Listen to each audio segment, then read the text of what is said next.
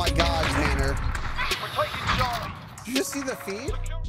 What's up, guys? Razanon here. I apologize that I've been away. I got a really bad stomach flu that just totally wiped me out. And also, I launched a new Call of Duty podcast with my good friend Tanner called The Drop Shot. You can find the full episodes here on YouTube. I created their own playlist for them. But I've also uploaded the audio version to wherever you listen to podcasts. iTunes, Google Play, Spotify, Stitcher, whatever. It's there. Just search for The Drop Shot. We go over news, recent patches, upcoming patches, our analysis on those things, and then a little bit of banter and messing around and talking about what we're doing in Call of Duty, in real life, etc. And the podcast is recorded live on my stream. You can find that at twitch.tv/Razanon. I've dropped a link in the description. It would mean a lot to me if you guys could just give me a follow. It's a lot of fun live. We do a lot of chat interaction, and I would love to see you guys there. Today's video is a lot different. I'm actually going to be going over 5 tips that you can use in-game that are going to make you do a lot better if you can internalize these things. These aren't class setups. They're not attachments. They're not perks.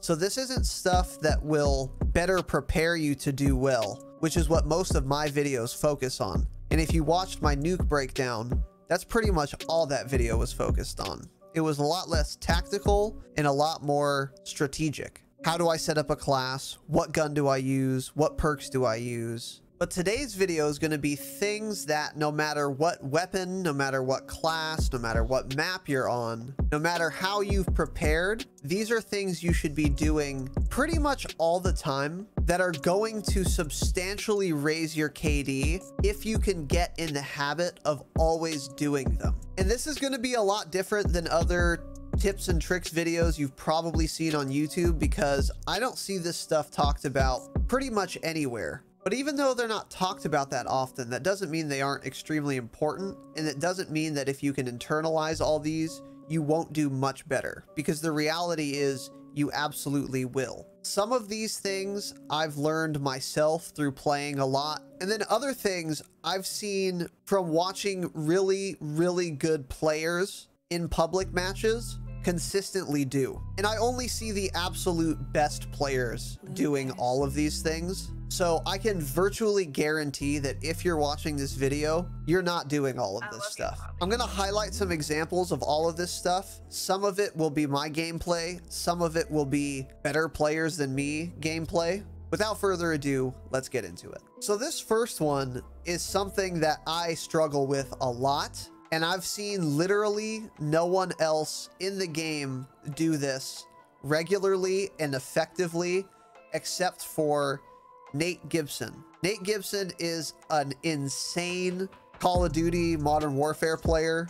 He plays multiplayer all the time. He's been streaming and making YouTube videos for years, and he's one of the most ridiculously good players I've ever seen. And this tip is to not be afraid of picking up weapons. If you're like the average Call of Duty player, more than that, if you're like 90% of Call of Duty players, a lot of your deaths come from reloading, being low on ammo, reloading at the wrong time, not reloading, and then dying because your clip is empty. Nate Gibson has perfected the art of picking up guns to continue fragging. So he'll dump half of an M4 clip into one guy, half into another guy, and then he sees 3 more people coming. Instead of reloading or switching to his handgun, he's gonna pick up whatever weapon's on the ground and keep shooting with that. The odds are when you pick up a weapon, it's gonna have enough ammo in it to at least get you 1 kill. Most people are dropping primary weapons because that's what they die with. And most people have more ammo than you do when you want to pick up that weapon.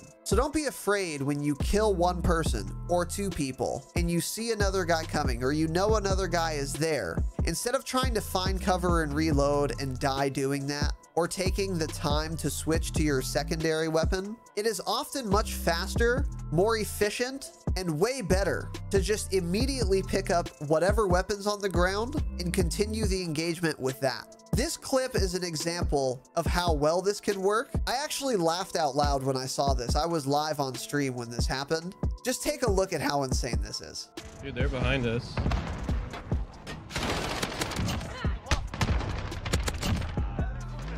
What is that stutter?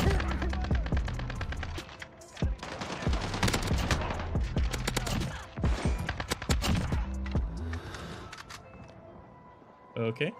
I've mentioned this guy before. He's so gross and super fun to watch. I strongly encourage you to follow him on Twitch and subscribe to him on YouTube. Links to that are in the description, as well as on my own channel page in the right hand pane, Nate Gibson. Go sub to him. So I strongly encourage you guys to try and make this a habit for yourselves, just like I'm doing. It will help you, trust me. In the same vein, this next tip is to switch weapons instead of reloading. You should really only try and reload when you know that no one is around, or you're fairly certain that no one is around. Reloading should be your absolute last resort when you're actually in a gunfight, or if you turn around a corner and you know someone's chasing you. You probably don't have time to reload. But sometimes you can't pick up a weapon. There's nothing on the ground for you. You're out of ammo on your primary. Switch to your secondary instead of trying to reload. Our primary weapons are better weapons than our secondaries, obviously. We're way more comfortable with them. They're fully automatic. So a lot of the average player's instinct, if they're in a gunfight and they get behind cover and they happen to be safe, is to try and sneak in a reload so that they'll have their primary ready again when that person pushes you or that next engagement starts. But most of the time, you're not going to have time to reload. Even if you're able to run around a corner, or he's able to run around a corner, and you know the guy is there, but he's not able to shoot you right now, resist the temptation to reload.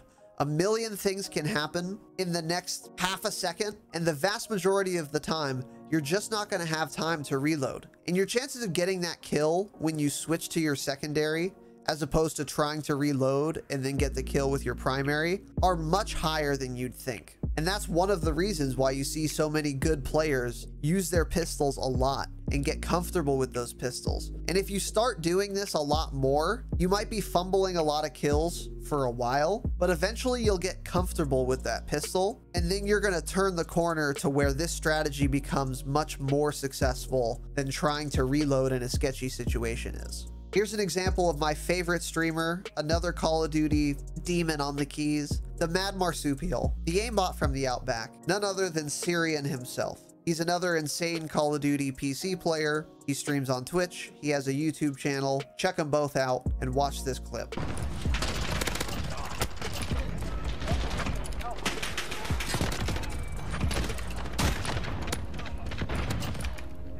This is certainly easier to get used to than picking up a weapon instead of reloading is, but it's still outside the comfort zone of the average player. Again, because pistols are hard to get kills with. They're much harder than an automatic weapon. But I promise you that if you stick to it, you'll get comfortable enough with that pistol to where this strategy is going to work for you. This next tip is also related to reloading. And this might seem silly, but a lot more of your deaths than you probably think are in some way related to ammo conservation, reloading at the wrong times, or not reloading when you should have. And this next tip is related to that. This is to prone while you reload. There are situations in which you don't want to drop your whole body to reload, but I would say more often than not, it makes sense to prone while you reload, especially when you have your whole team behind you, you've got some cover in front of you, and then you've got enemies in front of you, which is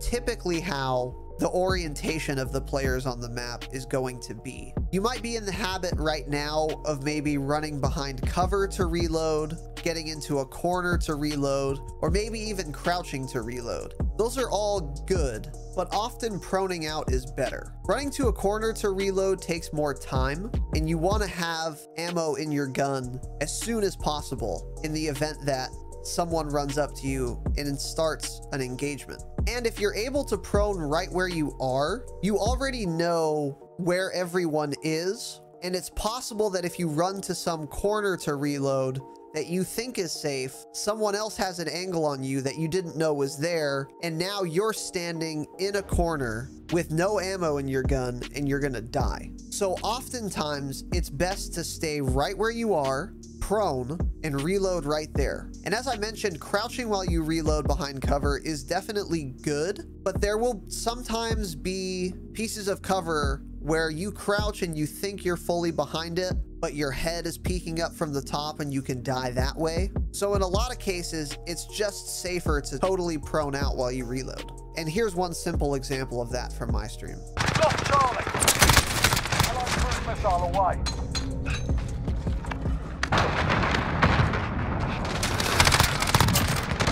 This next one is actually very difficult to see when you're watching someone else's gameplay and trying to analyze it. But as I've played this game more and more myself, I've actually realized that I haven't been doing this and it's been leading to a lot of deaths. And if you played a lot of Black Ops 4, you probably have this issue too. So here's the tip. If you are weak, or you get surprised by an enemy, they have more health than you, they're already aimed on you. Instead of running away to get cover and heal and reset the fight, commit to the fight. My first Call of Duty on PC was Black Ops 4, and in that game, the time to kill was very slow and everyone had a lot of health, and you healed very quickly. So an effective strategy oftentimes, if you got surprised in Black Ops 4, was to simply run behind cover, heal, and reset the engagement. So now you both have full health. And I still very much have this habit because I played a ton of hours of Black Ops 4. But Modern Warfare is a very different game, and you are almost never going to get away with that. In Modern Warfare, the time to kill is far too fast, and because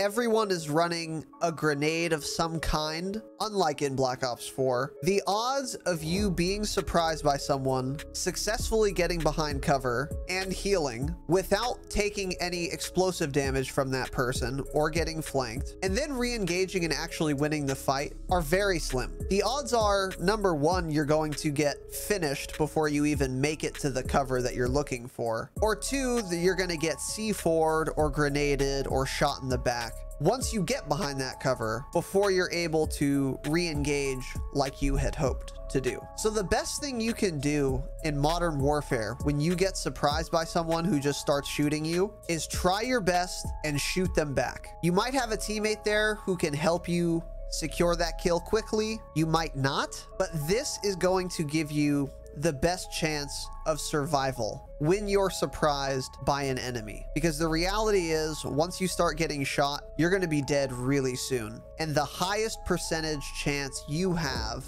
of preventing that from happening is killing that person yourself. Now, the odds are you're probably going to die anyway. That's the reality of this game with how fast the time to kill is. If you get surprised and you get shot first, you're probably dead. But if you want to maximize your chances of survival, get out of the habit of trying to run to safety once you start getting shot, and instead do your best to quickly aim to that guy and start shooting him. You might be able to start causing flinch where the enemy's reticle starts bouncing around. You might be able to make him panic because he's actually taking damage and he didn't necessarily expect to. Or you might land all your shots, maybe even land a couple headshots, and simply kill him faster than he was able to kill you. All of the options are bad and relatively low percentage. You're probably gonna die, but your highest chance of survival is just to take the engagement and do your best to kill that guy. And this is another one of those skills where if you practice doing this, over time, your snap, quickness, aim will get better,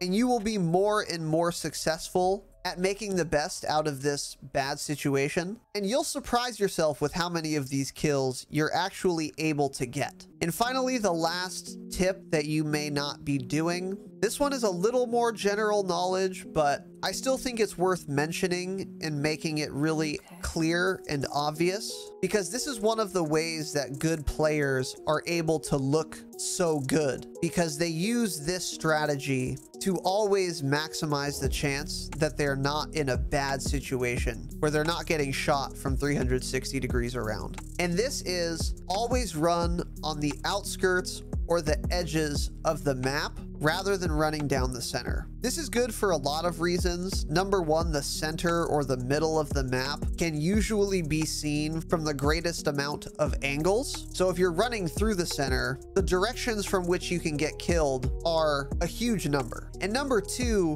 mid is where everyone is going to be looking to kill people, because that's where everyone expects the enemy to be. So for those two reasons, you largely want to stay out of mid so that you're not in a situation where you're getting shot from some angle where you don't even know where the guy is. Or even worse, you're getting shot from multiple angles at the same time. If you instead choose to run on the outskirts, the edges of the map, or on the road less traveled, then instead of reacting to someone else shooting you in the back or from some window while you're at mid, you can be proactive and choose which engagements you want, and you'll often see people before they see you when you're on these less populated routes. In addition, if you're on the very edge of the map, one of your flanks is already covered. If I'm on the rightmost side of the map, I'm positive that I'm not going to get shot from my right because it's impossible for an enemy to be there. So I don't have to check as many spots for potential enemies when I'm advancing that way. In addition, if I do happen to get shot by someone and I don't know where they are, I at least know that I don't have to check over here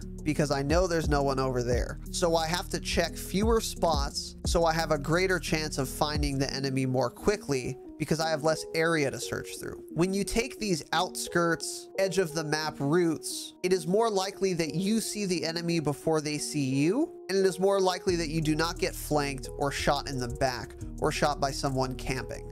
I hope you guys enjoyed these 5 tips for how to improve your gameplay in Modern Warfare. If you wanted to take these super seriously, I would advise you to use an entire play session trying to utilize tip number 1 for the entire play session. And then on your next play session, try to utilize tip number 2 for the entire play session. Really have that at the front of your mind and constantly do it. And eventually, if you do this long enough for each of these tips, you'll be able to internalize them so that you don't have to think about it anymore, and all of a sudden your KD is skyrocketing. Once again, if you want to see more of me, interact with me, chat with me, say what's up, I stream Tuesday, Thursday, Saturday, 7 p.m. Pacific time at twitch.tv/Razanon. Go drop me a follow on Twitch right now so that the next time I go live, you're ready to hop into the channel and engage. I'm also spending a lot of time on this podcast with Tanner, ironing out little details, getting better at preparing for it, going over news. We've had 2 episodes and they've been a lot of fun. They've been really informative, and chat interaction in those podcasts is super high. So again, make sure you're following the stream. The Drop Shot podcast is streamed live on my channel. We answer questions from chat all the time, especially during the podcast. So if you want to talk about the most recent patch 1.13, any upcoming news, if you've heard some rumors and you want to discuss them, make sure you're there for the next episode of the Drop Shot live. Thank you so much, as always, for watching, Young Kings, and remember, stay humble.